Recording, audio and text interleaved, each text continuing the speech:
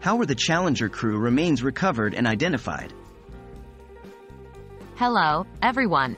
Today, we're delving into the aftermath of a pivotal event in space exploration history, the Space Shuttle Challenger disaster. We will specifically focus on how the remains of the crew were recovered and identified. Let's get started. The Challenger disaster. On January 28, 1986, the Space Shuttle Challenger broke apart 73 seconds into its flight, leading to the deaths of all 7 crew members. The failure of the solid rocket booster O-rings, which were not designed to handle the unusually cold conditions that day, led to a catastrophic chain of events. The recovery mission. After the tragic event, the U.S. Coast Guard and Navy launched Operation Ocean Look, a large-scale salvage operation to retrieve the Challenger wreckage from the Atlantic Ocean.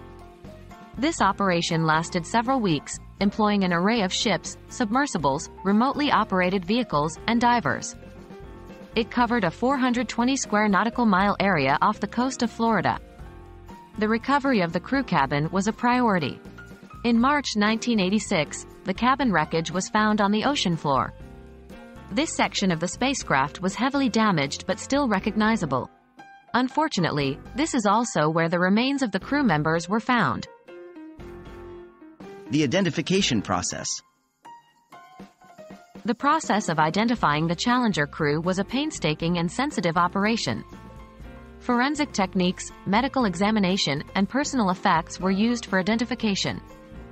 Because of the violent nature of the incident and the sea conditions, complete remains weren't always available, making this a challenging task. Respecting the crew members' families' privacy, the specifics of this process weren't publicly disclosed in detail.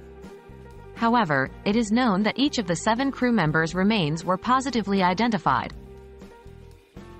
The final tribute. In a private ceremony on April 29, 1986, the identified remains of the crew members were given to their families for burial. In some cases, the crew members were laid to rest at Arlington National Cemetery, a profound honor. This final tribute was a solemn end to an exhaustive and emotionally charged recovery and identification process. The Challenger disaster was a tragic moment in space exploration history.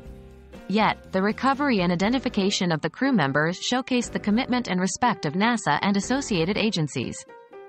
It's a somber reminder of the real risks involved in space travel and the human cost of exploration. Let's remember and honor these brave individuals who dedicated and ultimately gave their lives in the pursuit of advancing human knowledge. Thank you for joining us today.